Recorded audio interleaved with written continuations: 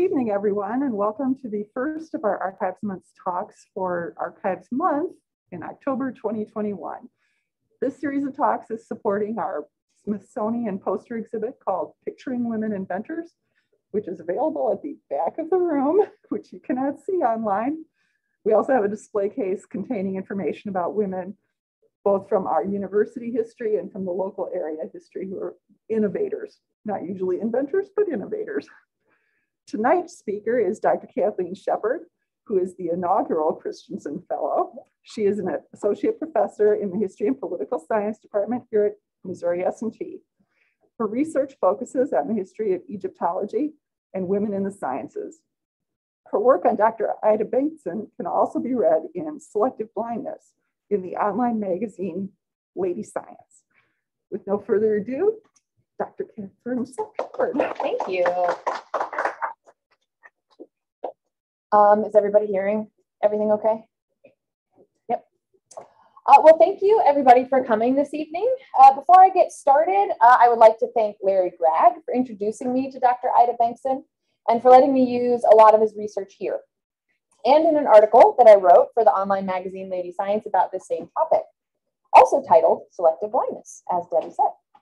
Dr. Gregg also wrote about Bengtson in his new Forged in Gold, and if you haven't had a chance to look at a copy of this beautifully written and illustrated book, you have to prioritize that. The library has a copy, and I know the bookstore has copies for sale. Kathleen Seal at the Rolla office of the State Historical Society of Missouri, located in the basement of the library, kindly pulled out loads of maps of Rolla for me to look at and sent me many of the images I'm going to show you this evening. So thank you.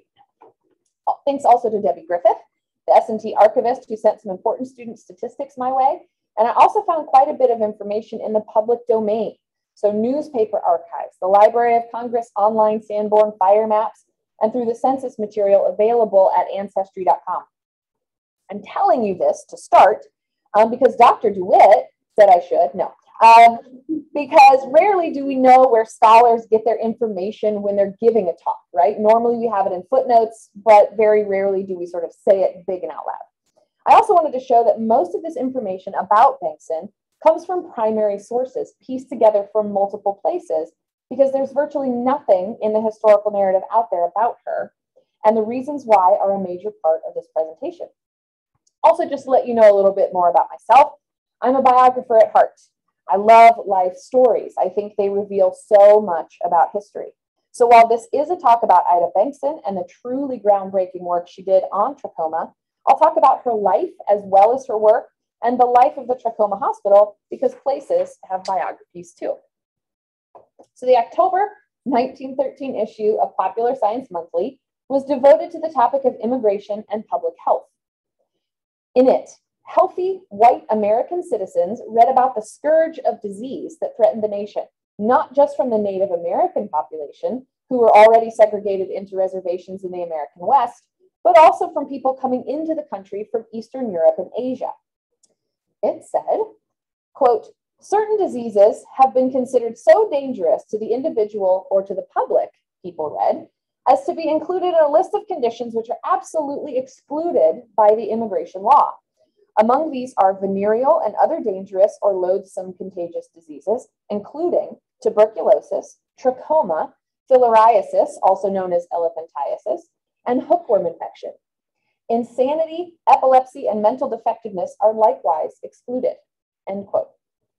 With venereal diseases and other contagious diseases like tuberculosis, the cause of such illnesses was known, even if treatments over 100 years ago were not really that effective. The generic term insanity and other ailments considered to be some sort of mental deficiency, like epilepsy and alcoholism, were drains on public resources.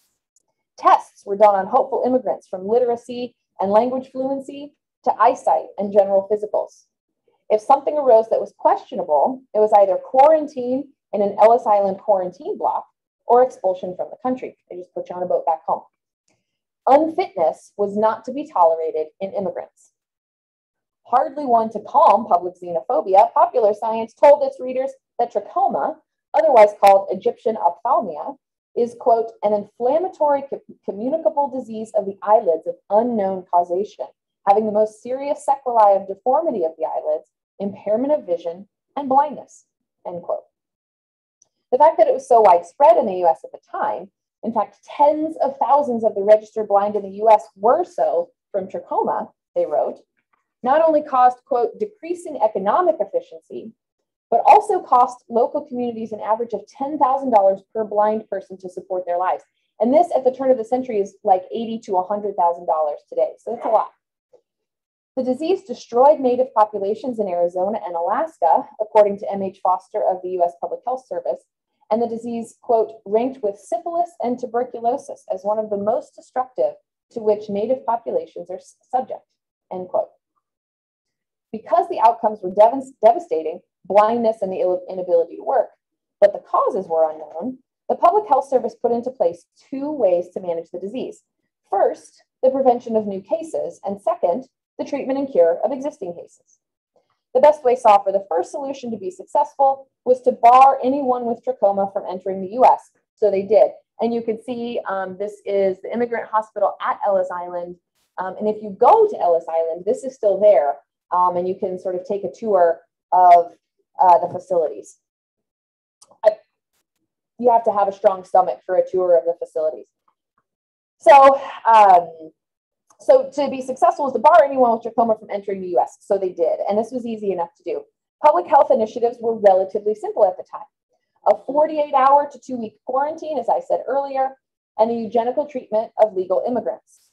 These eugenic policies, or policies that favor, quote, fitness in human specimens, would identify fitness of physical, mental, and social health in myriad but vague ways. The second way to beat trachoma would take some time, and that's where our story really picks up. So tonight, I want to talk about Dr. Ida Bengtson. Through her barrier-breaking work on trachoma, Bengtson made Missouri School of Mines and Metallurgy, now Missouri S&T, and Rolla itself, the epicenter of the end of a debilitating epidemic of infection and blindness that had major impact not only on the Ozark community in the 20th century, but on most of the known world for centuries before that. I will tell as much of her story as we can know, given she was a woman in the sciences in the early 20th century, and talk about why she, her life, and her work were crucial to the history of public health in the United States. Ida Bengtson was born in 1881 in Harvard, Nebraska. She was the middle of 3 Bengtson daughters. Bengtson's father, John, was a shoemaker, and her mother, Ingrid, was a homemaker, as married women were at the time. The couple arrived in the US in 1873 from Sweden before any of their daughters were born. Both of Ida's sisters ended up as school teachers, and like Ida herself, neither of them got married, possibly and probably because they would have had to quit working. Bengtson attended the University of Nebraska and graduated with a bachelor's degree in 1903 with majors in languages and mathematics. She may have been the only one of her siblings to go to university, but that part isn't quite clear from what I could see in the census. After Bengtson graduated, she began working as a cataloger for the U.S. Geological Survey in Washington, D.C., but she realized that science was where her interests and the higher salary lay. So she went to the University of Chicago, where she earned her master's degree in 1913 and her PhD in 1919 in bacteriology. It wasn't unheard of for women to go to get their PhDs in the sciences at the time, but it also wasn't particularly common. She would have had to have the support of her family, and even at the largely progressive University of Chicago, a male professor would have had to be willing to accept her into his lab. While she was getting her doctoral degree, she was also working as an assistant bacteriologist for the U.S. Public Health Service's Hygienic Laboratory, now known as the National Institutes of Health. And this was the building for it in Washington, D.C. From 1904 to 1938. Bengtson was the first woman ever to work there. One of her colleagues there at the time, Philip Stuyvesant, recalled in 1988 of Bengtson, quote, "The NIH was preceded by a laboratory of infectious disease in Washington, D.C., the Hygienic Laboratory. I had quite a bit of contact with 2 of the workers there, Dr. Ida Bengtson and the director whose name I've lost now. It was from this laboratory that the NIH developed. It was really a wonderful laboratory, but it did not have money to put out grants. It was really a consulting laboratory. Everybody could go there and learn, and it was really a very fine thing. I spent quite a bit of time there on trachoma research because Dr. Ida Bengtson was interested in it, and she had a lot of influence in the early trachoma work. So already early on, she was interested in trachoma. At the hygienic lab, They said that she filled her position so ably that she paved the way for 10 more women to join the lab over the next 20 years. And while 10 women over 20 years is an average of about 1 every 2 years, it doesn't really sound that significant, right? But in the early 20th century, to be a woman in the sciences, you really had to overperform and outdo your male colleagues to just be seen as equal to them. And still very much the case today, but women aren't as much of a novelty in many sciences as they were before we had the right to vote.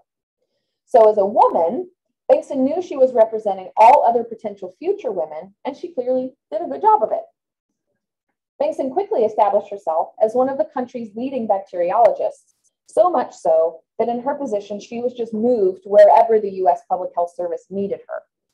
For example, in 1917, she was also partly responsible for figuring out the source of a deadly tetanus outbreak in the US, which was traced back to tetanus organisms being present on the points used to prepare skin for smallpox vaccinations.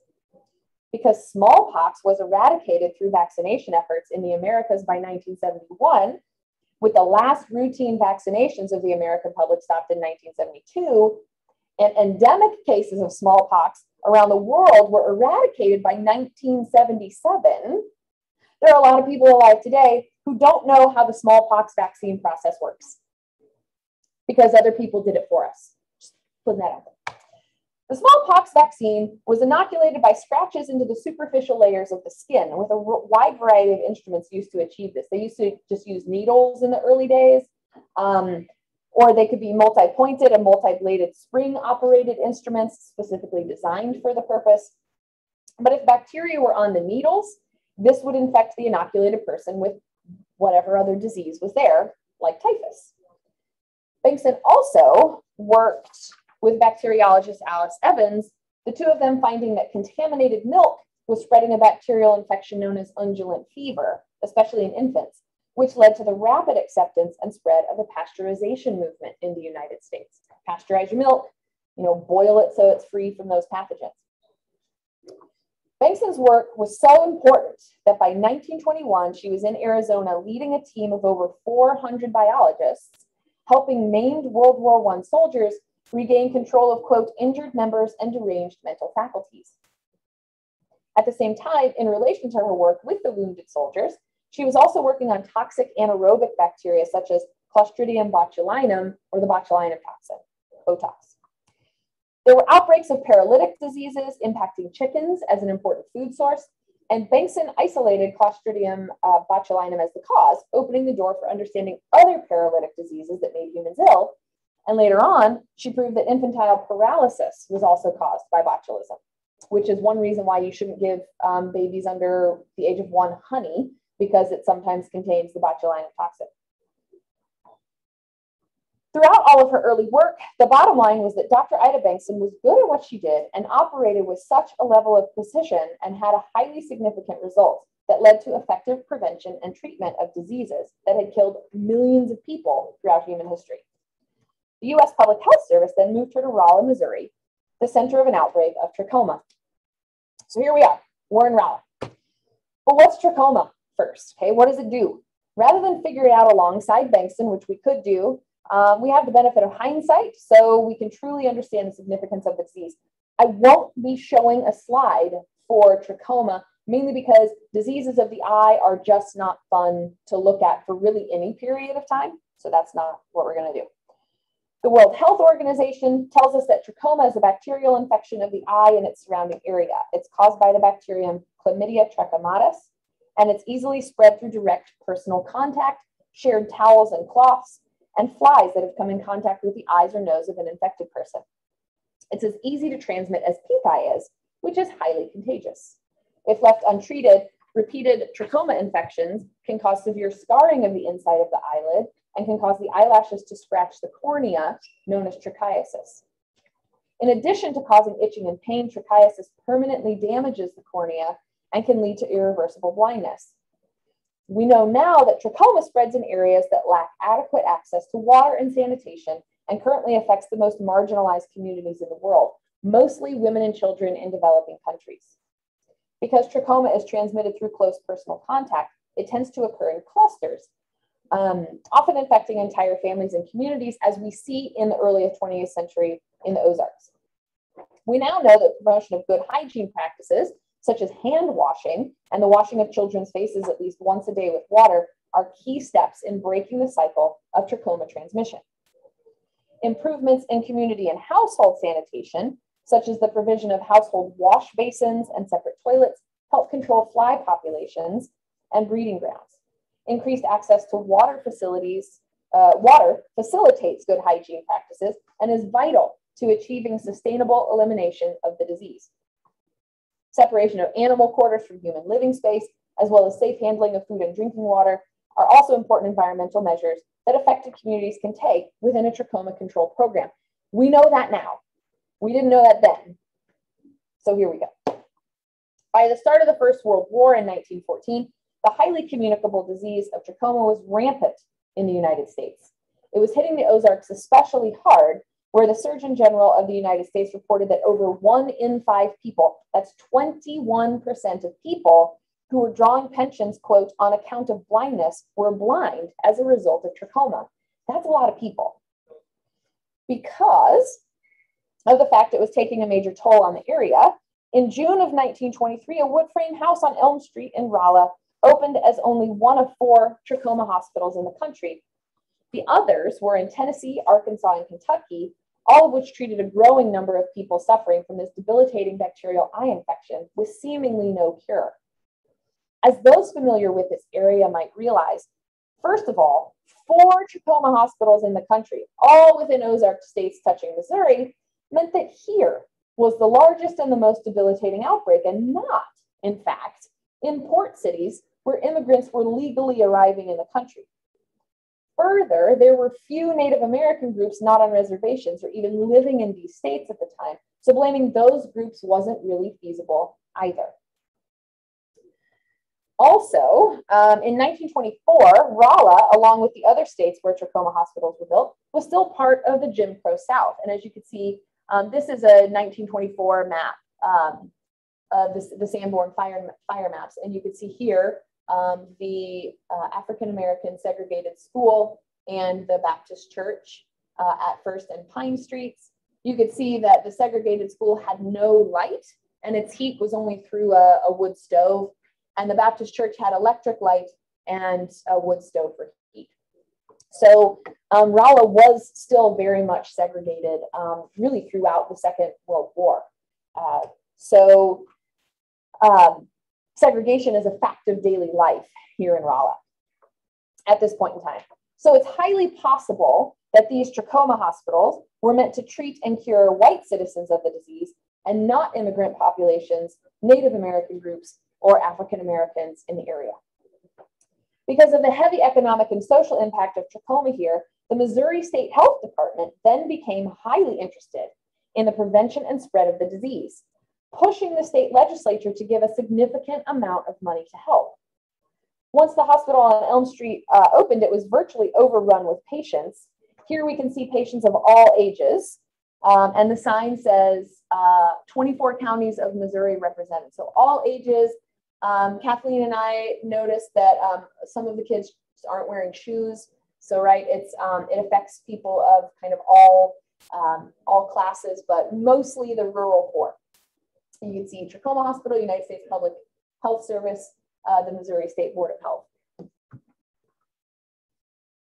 The Surgeon General of the United States reported that, quote, the citizens of Rolla have been cordial and have given substantial cooperation in the establishment and maintenance of the hospital. Furthermore, the issue of public health and stopping the spread of a preventable disease were so important in Rolla that, quote, the rent of the hospital building during the first year of its operation was paid by the Rolla Chamber of Commerce. The personal and financial costs of preventable blindness made finding the cause of trachoma and treating it a matter of national public health.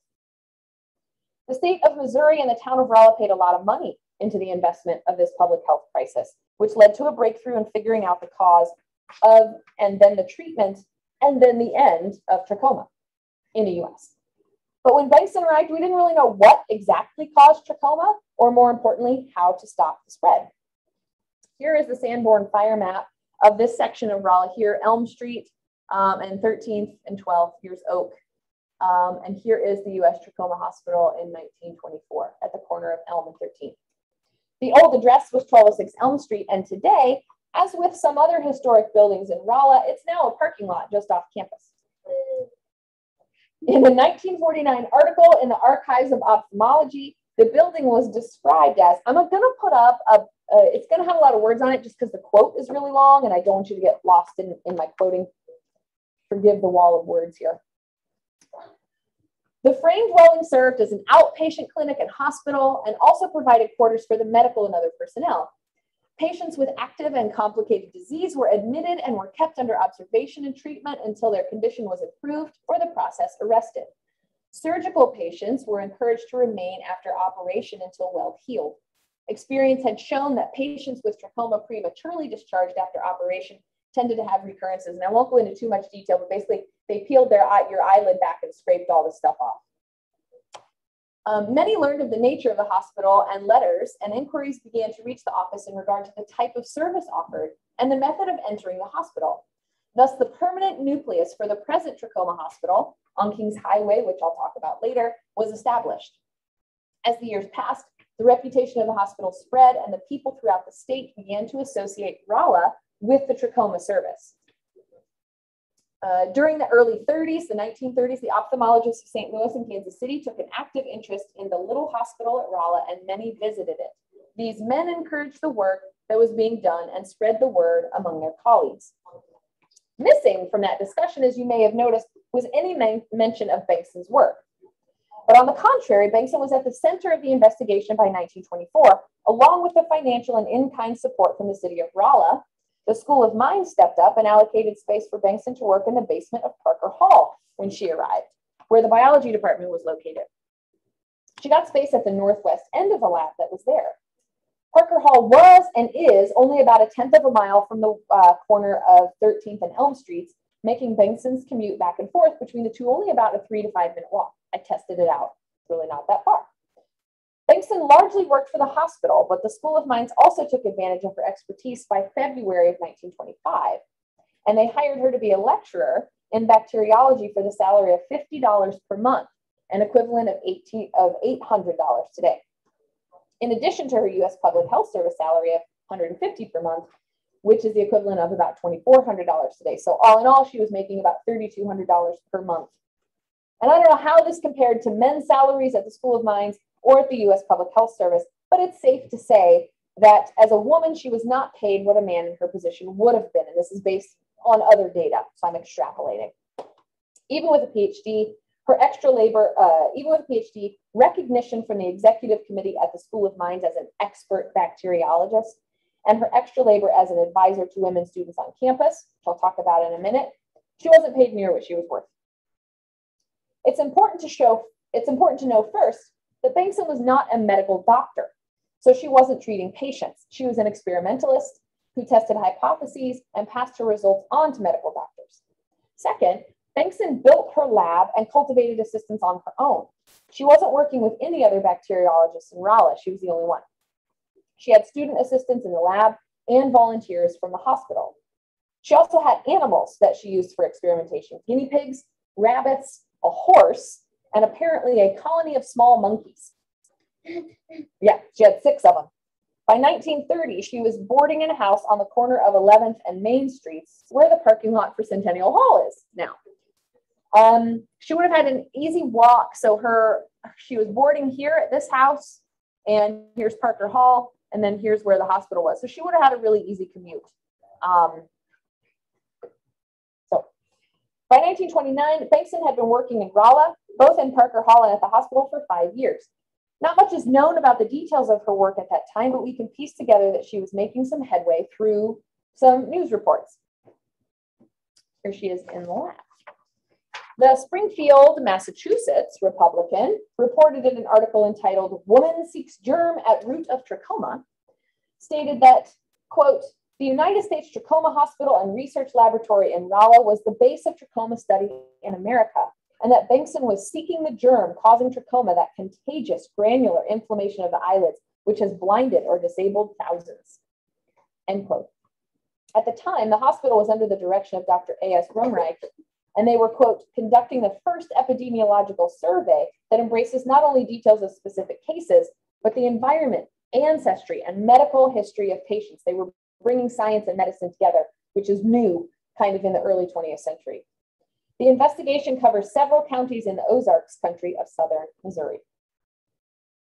In the following year, in 1930, the Kansas City Star reported that Bengtson was, quote, armed with test tubes, microscope, and a small menagerie, engaged at Rolla, Missouri in a single-handed microbe hunt. She's been at it for 5 years, for this microbe has escaped pursuers for 2,000 years or so. She's one of a little band of federal employees who, through operation of a Trachoma hospital of clinics and fieldwork and maintenance of a research laboratory, have made Rolla the chief American battlefront in the war on this disease, end quote.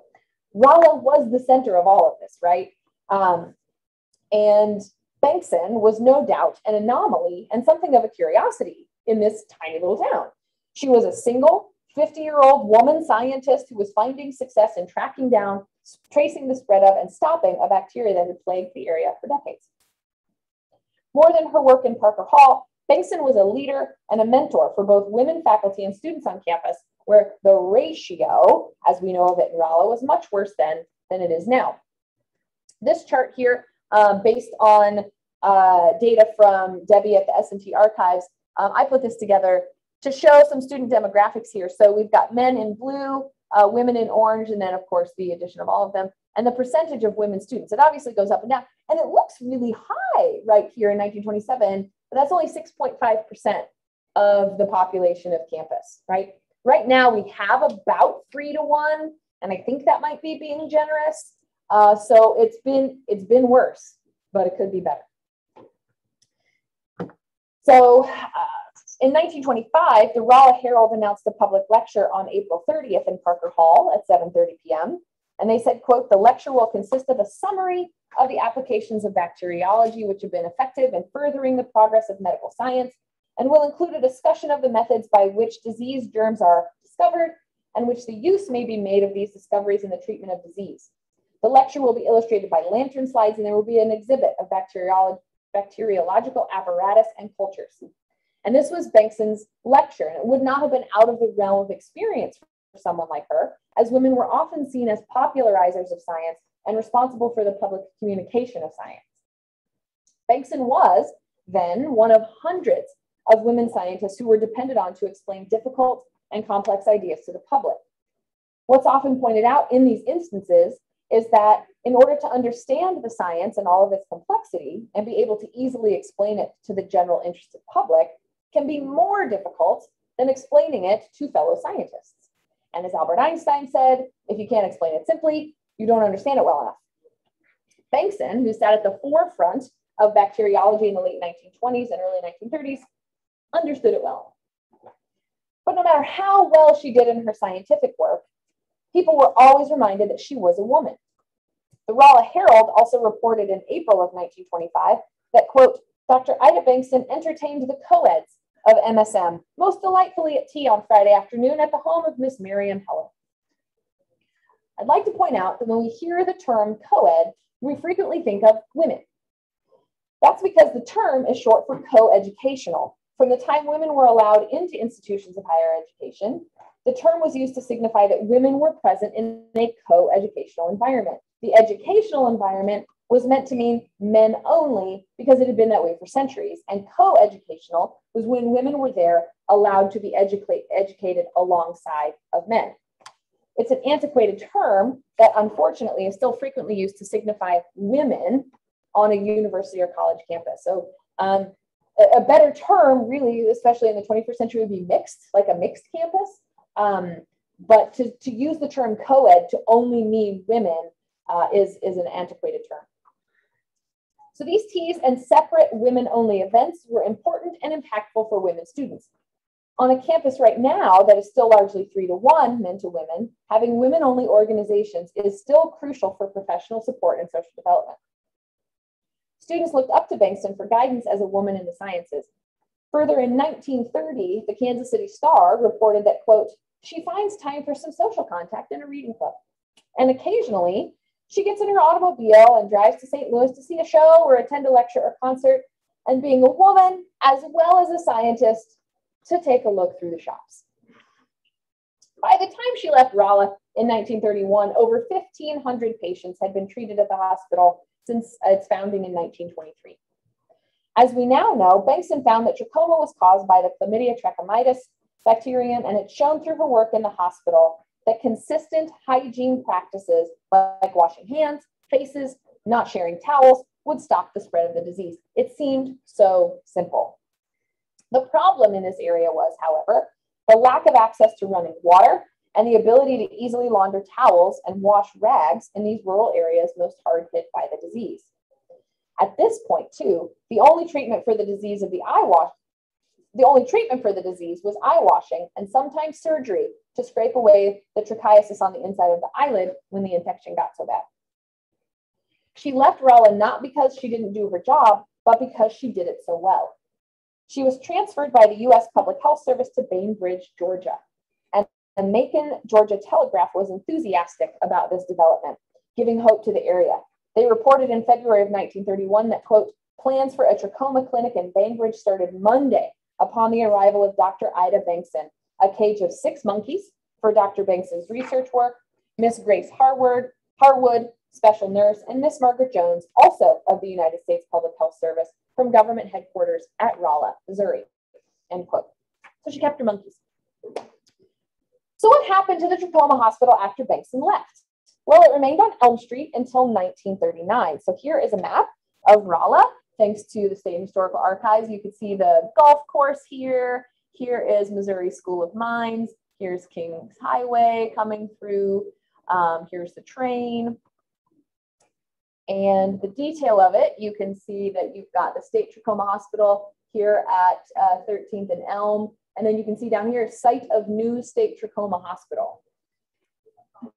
So the Rolla Chamber of Commerce donated this land just south of the golf course for the new brick Trachoma Hospital on Kings Highway in Rolla.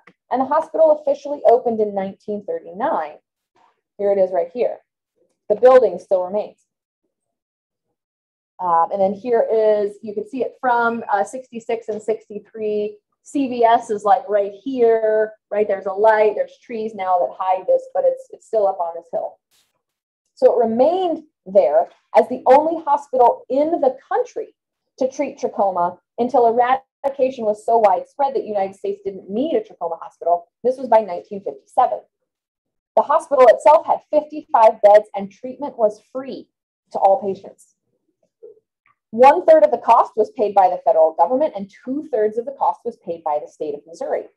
The government had realized it was cheaper to pay for preventative treatments and surgeries than it was to pay the cost to maintain the population after blindness had taken hold. In 1936, the U.S. Public Health Service stopped being in charge of the state trachoma hospitals, and for the next 10 years, each state was in charge of their own public health until the founding of the CDC in 1946. In 1937, there was finally developed a prophylactic treatment for trachoma, which consisted of oral sulfonamides, an early antibiotic kind of drug that predates penicillin, and it's often used in place of penicillin for those allergic to it. The hospital remained under the direction of Dr. Rumreich, and by 1941, Arthur Sinescal was the director, and here he is in his office. This room, I've been in this room, and that bathroom, it's still there, set up very much the way it was at the time. They haven't done a whole lot over there in terms of moving the rooms around. Sinescal was a well-known ophthalmologist, not only in the area, but around the country for treating trachoma patients. In 1957, having been so successful at treating and effectively ending trachoma in the United States, the hospital put itself out of business. The building was then used as a training academy for the Missouri Highway Patrol, and then in 1964, the Missouri Department of Natural Resources. It now houses the energetic materials, rock characterization, and geomechanics research facilities at S&T. So you might recognize this. If I'm not mistaken, and I might be, this trachoma hospital faces the same fate as the other. It's slated to be torn down. I was recently taken on a tour of the building by my colleague, one of S&T's newest associate professors, Dr. Kathleen Johnson, who has a lab in the building. Here are some of the images and my attention. So here's the cornerstone. It says 1939. And my attention was drawn to the screened-in porch. And I love screened-in porches in old hospitals because it belies the fact that old hospitals and old public health treatments really relied on ventilation, right, and fresh air, and getting that bad disease air out and letting the germs sort of dissipate. But this is the state of it right now. But you can kind of imagine, right, people just sort of sitting out there and breathing in the nice fresh air. Ventilation had for centuries been a public health tool to get rid of the bad disease air until the widespread use of air conditioning and antibiotics. Now many buildings have sealed up their windows, so it's hard to get that fresh air in. Back to Bengtson, though. Investigating Bengtson's life and career demonstrates how women often perform essential foundational work in scientific research and in building scientific institutions, yet are later overlooked in the rush to attribute a cure or discovery or invention to a single person, usually a man. Like many of her women scientist contemporaries, Bengtson built the foundation on which the newly funded and soon to be rebuilt Trachoma Hospital operated in Rolla long after the U.S. Public Health Service moved her elsewhere. This left the treatment and heroic public-facing work to Arthur Siniscal, and he became the face of trachoma treatment. By 1937, Bengtson had left Georgia and was a member of the typhus unit, where the study of the rickettsia bacteria became her major assignment. In 1938, an H.R. Cox discovered that the yolk sac tissue of the developing chick embryo provided a suitable medium for the growth of rickettsia, and Dr. Bengtson was in a position to put this discovery into immediate practical use. She entered into what some argue was the most productive period of her career, which is saying a lot. She modified the complement fixation test, which is a blood test to determine whether or not antibodies to a particular infection are present, adapting it for the detection of infections such as typhus. Her technique is now in wide use. She had also done some of the early work in the tissue culture of typhus, which was of great importance in the subsequent development of the vaccine for typhus, which played a huge part in the protection of troops against typhus in the Second World War. During her typhus work, she developed an effective vaccine also for the tick-borne Rocky Mountain spotted fever. She was a member of the Society for Experimental Biology, the Society of Tropical Medicine, and a number of other scientific organizations. And she was awarded the Typhus Medal of the American Typhus Commission in 1947. She retired in 1946 after her work in the rickettsial unit, which won her praise from its chief. This picture here is from 1948, and she died in 1952. Around the turn of the 20th century, a number of women earned doctoral degrees, then went on to do crucial, foundational, but mundane work. Bengtson is just one of those women whose successes became the disciplinary scaffolding that others would build upon. She contributed to multiple urgent projects because of her drive, her expertise, and her precision. Bengtson and her contemporaries laid the cornerstone of multiple fields and research lines, but few look for those cornerstones, which make finding sources about them almost impossible. As you've heard throughout this talk, I had to piece a lot of information together from newspapers, images, maps, obituaries, interviews, censuses, and family trees to understand Bengtson's life. Her work on trachoma demonstrates the value of not just looking for female firsts in science, but of understanding the breadth and the depth of women's contributions to multiple fields. Bengtson embodies the problematic gender politics of attributing credit to only one individual, especially when those individuals have historically been men. This talk is called Selective Blindness. Part of that title alludes to the fact that history itself is blind to traditionally underrepresented practitioners and tends to highlight the great men who were given the public credit for the discoveries. That's why I think Bengtson is virtually unknown. But why don't we know about trachoma? Many of us hadn't heard of it before this evening, yet trachoma had been so prevalent throughout the world for millennia that Shakespeare talked about it in his Merchant of Venice, in which Lancelot said of old Gobbo, quote, "O heavens, this is my true begotten father, who being more than sand blind is high gravel blind, and knows me not." It's argued by some that the sand and gravel blind was meant to be the feeling of trichiasis on the eye, and Gobbo was made so blind by the infection that he didn't even know his own son. Popular Science Monthly in 1913 had said trachoma was as bad as syphilis and tuberculosis. And yet only 60 years out of having virtually eradicated it from the country, we don't know that much about it. Could it be because of the populations it impacted? Largely poor rural areas were impacted, or populations of color. And if you had access to hygiene and running water, you weren't really worried about it. So people simply didn't know about it. Race, class, and gender all matter as categories of analysis and remembrance in history, and we can see them all at play here. Bengtson left Rolla in 1931, and it was 68 more years until we had another woman bacteriologist on campus. Microbiologist, professor, and associate dean for research and external relations, Melanie Moore-Mile, arrived at Missouri S&T in 1999. On this campus, women have much more presence and visibility than we used to. And we can still see this image of Bengtson out on a billboard on I-44 as you drive from Rolla to St. James. And when I saw it for the first time, I screamed. And I had to send an email to Larry Gregg and say, look who's on the thing. Hopefully, with more stories like this, we can see more lives of women in the sciences as they should be seen for their important work. Thank you.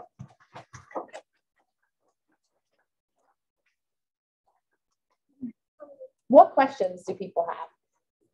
Yeah. Since this seemed to, at least in the hospital setting, be primarily white people from the area, were you able to find if there were any physicians or clinics in the area that were treating the rest of the folks in the town?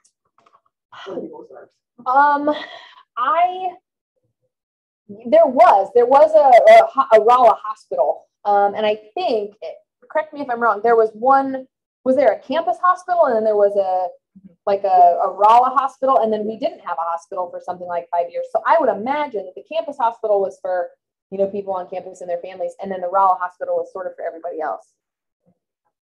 Yeah.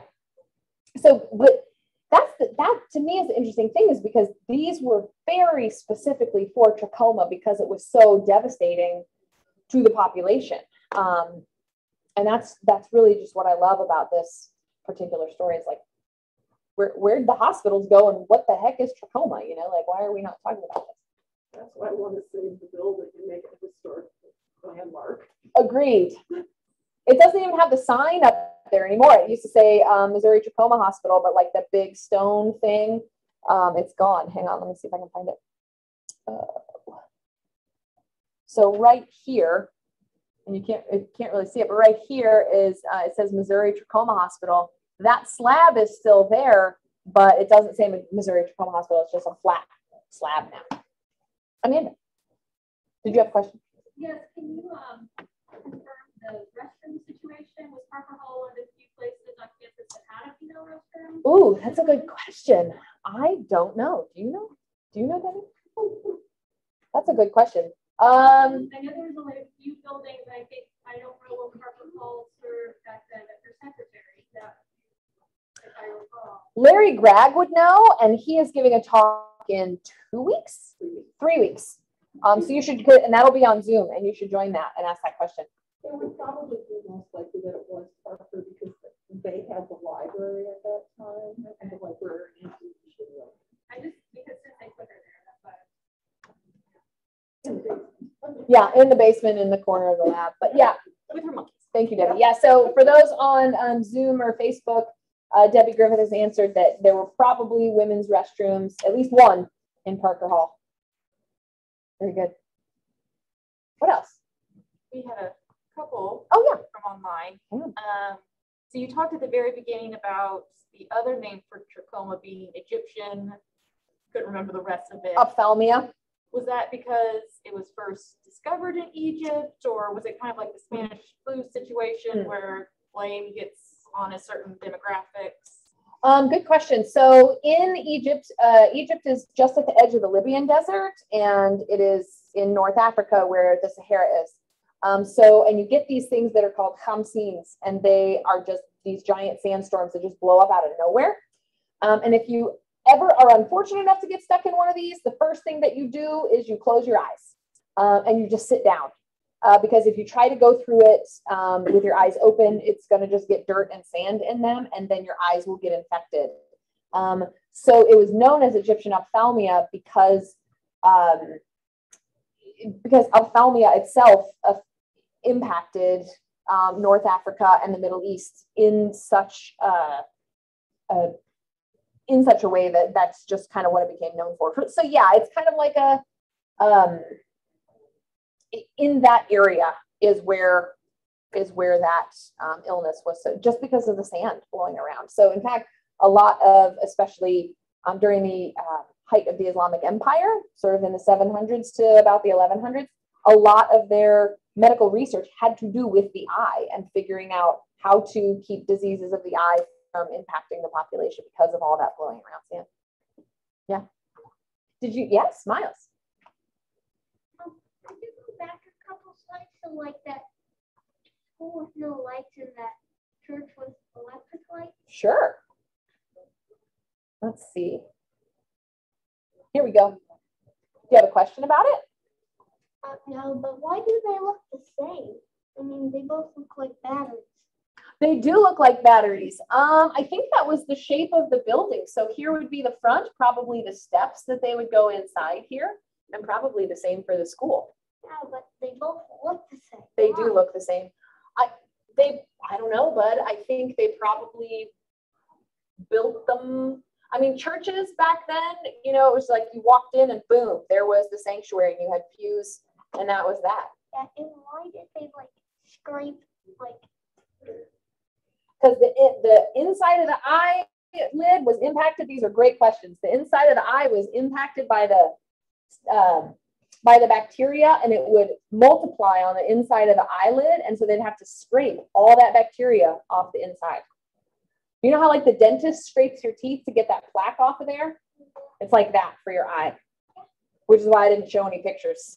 So like they they literally peeled all your eyelid back and like pulled your eye out? Yeah, they wouldn't pull your eye out. They would just pick your eyelid up and leave it on your face, but then also scrape the inside. I can show you when we get home.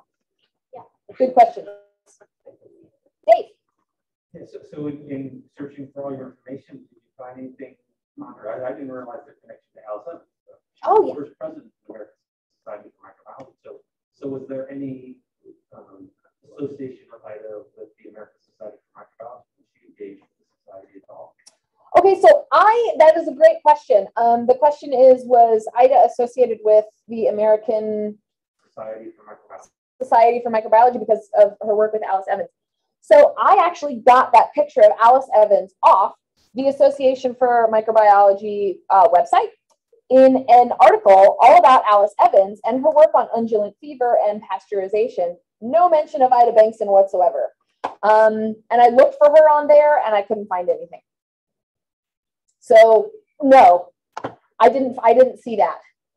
But I will say, I also am a Wikipedia editor, so I've been editing Ida's page as I can when I find new stuff, and that her association with Alice Evans is on there, on that page, but it wasn't on the one that you're asking about, which I find fascinating, right? I mean, they were working really closely together, and this is where sort of my research in general is leading toward, and that is, I just have this thing where I find somebody or I find a name and I'm like, I must know everything about this person. And I spend weeks like searching through all of these things. And it's really fun, but it's sort of detrimental to just the rest of my life. And so, but what I'm finding, right, is that these women who were really skilled and moved from one lab to another, they're not able to sort of establish like an academic pedigree that men would have if they, start at one institution and they stay there for 50 years, right? They train students and they sort of train up a school and then they sort of send them out and then they're known for these things. But women like Bengtson, right? It's like, okay, you're really good at this and we need you over here now. And then, okay, great, you solved that problem. Now we need you over here. And now you solved that problem, we need you over here. So she just has sort of these fragments everywhere. So she's not like an Alice Evans, right? Or yeah, that kind of thing. Yeah. When I was trying to find some of her writings, I found very, very little. Yeah. She have even been writing short reports for the weekly morbidity mortality report or anything like that? I don't know about her short reports. She had a few articles, and there's one obituary of hers that actually has kind of a bibliography of things that she wrote. And so most of them they're going to be, like you said, government reports. So a lot of them are just labeled U.S. Public Health Service. Here's the title of the thing, as opposed to Ida Bengtson. Here's the title, and she's going to lay claim to it. So it was more a government publication than it was her publication, which is another thing that sort of gets her sort of erased a little bit from the archive, is that her name just isn't on a lot of these things because it's part of the government health service. I noticed when you do find articles written about trachoma in this area, it's usually Dr. Siniscal. That's how I'm pronouncing it. I've only read his name. I haven't heard it, so that's just what we're gonna say. How we're gonna say it's pronounced. Yeah, it's true. He wrote a lot about it in some journals and things, but she didn't really. Did you have another question from online? Yes. So we have so I was working here. Was there anybody else at one of the other hospitals that were set up around that time working on cure preventative measures along with Dr. Bengtson? That's a really good question. She had her team on campus and at the hospital, at the Trachoma hospital specifically. So I am just guessing, but I would say probably not, mainly because the illness was so contagious. They're not just gonna let it go out into any lab. And she had all of this specialized equipment for it. So I would say probably not, but it's possible that there was some somebody from the hospital was I'm interested in what you're doing, so I'm going to pop over for a day. But those things aren't, those are really fun to find, but you're reading through diaries and diaries and diaries for the one mention of this one day I went over to see Ida Bengtson, and you're waiting for that sort of smoking gun. That's a good question. I think we have one more. I think you might have actually answered this later on about, do you know how many people were treated at the Rolla Trachoma Hospital? By 1931, 1,500.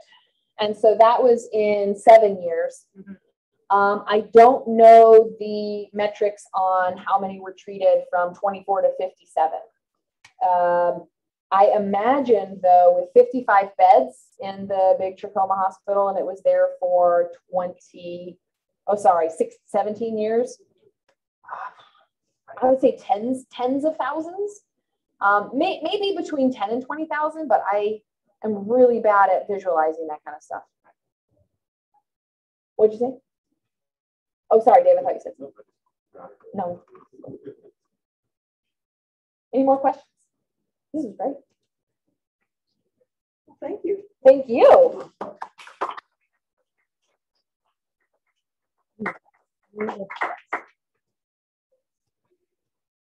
Oh, if you're really interested in the segregated school, the building is still here. It's part of a church now. The school or the church? The school is a church now. Oh, okay. And you can tell when you look at it, it's that's the Lincoln School. Yeah, I knew it was the Lincoln. So, yeah. Yep. What are those other things? They're just other buildings, but I don't know what they are. Yeah. Good question, babe. Why are they on there? Because this is called a fireman.